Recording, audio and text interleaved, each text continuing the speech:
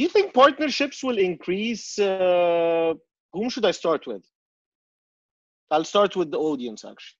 Do you think partnerships in the healthcare between different stakeholders in healthcare, whether it's insurance, hospitals, pharma, government, will increase or decrease in the AC era, the after COVID era? Okay, definitely it will increase. So your comments, Rose, what do you think of partnerships after COVID? This is an optimistic bunch here. Oh, yes. Why the comment? Really optimistic people. Good. I think, Khalil, that historically medicine, and not just in Egypt, but also around the world, healthcare organizations work in silos, so they don't work collaboratively very much. On a clinical level, not all practitioners are taught to collaborate on certain cases. Specialties are very much disease focused. They're not focused on seeing the patient as a whole person. And I think, I definitely believe that a huge change will come in respect to that sort of status quo. I think the consumer is expecting more. The consumer wants to see more. And I think that will push organizations to move more towards that. In terms of getting better services, getting a better customer experience, and two, customer does not, the healthcare sector does not fall into different, even the way we ask the question, so it's insurance, and it's pharma, and it's providers, and it's outpatient, inpatient, and two, the consumer, someone who's just unwell and needs care, and in that case, they all just see the whole bunch as one, and we need to find a way to be able to integrate that sort of customer journey throughout everything. I've had an interesting question come to me from Ahmed Morsi from Nebraska Technology before. Yara, you had sent a list of questions regarding mergers and acquisitions in the outpatient sector, and why we haven't seen so many of them. The whole world is moving to a trend to pushing towards outpatient care. I think before, or a few years ago, there weren't many players on the scene that were investable, that were organizations that anyone else could collaborate with. And I think the three of us are all in organizations that are trying to change that fact in Egypt. So moving from a very fragmented market to something that is more organized, that is able to give a proper customer experience. And I believe that the whole market will move towards a more patient-centric care with that direction, with all players. Thank you, Bay. Going to Shokri, what do you think? Give us your...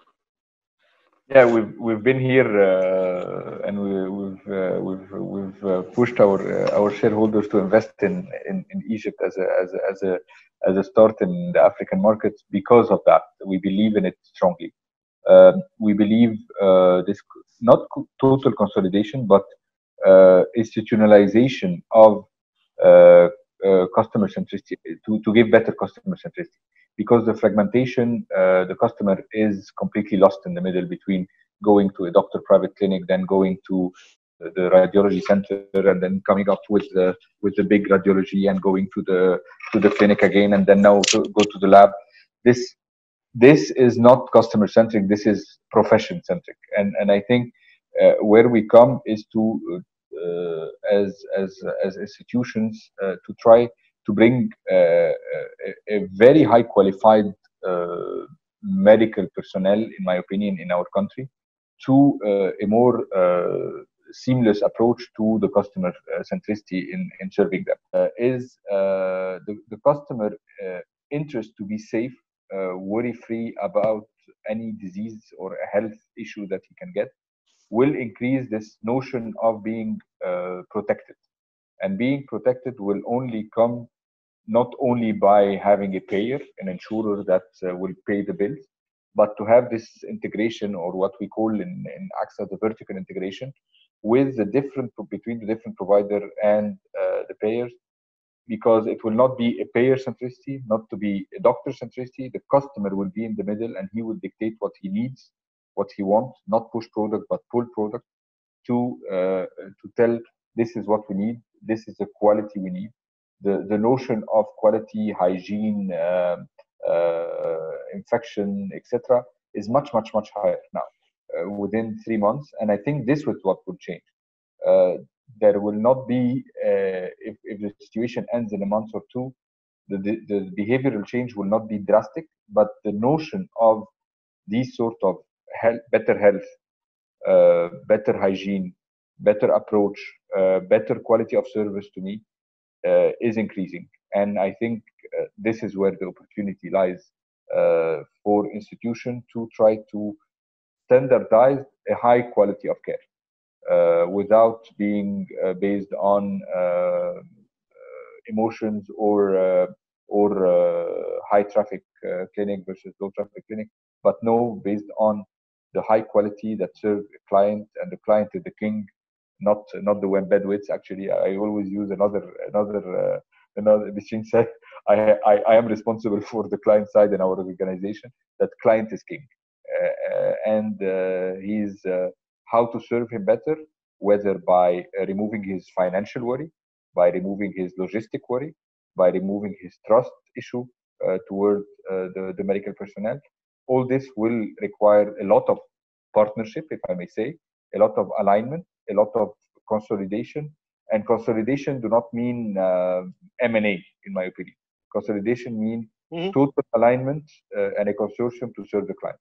No, that's amazing. And as a coffee addict, I think if we take an example of buying a cup of coffee compared to getting treatment in healthcare, so you imagine you going on asking for coffee, not seeing a menu, not knowing anything, not knowing the price, and then after you get the coffee, they tell you go and get the milk from another place, and while you're at it, you need to go and get a sugar from a different city, maybe all in all, and but the sugar guy doesn't come to his place except at 2 a.m. in the morning.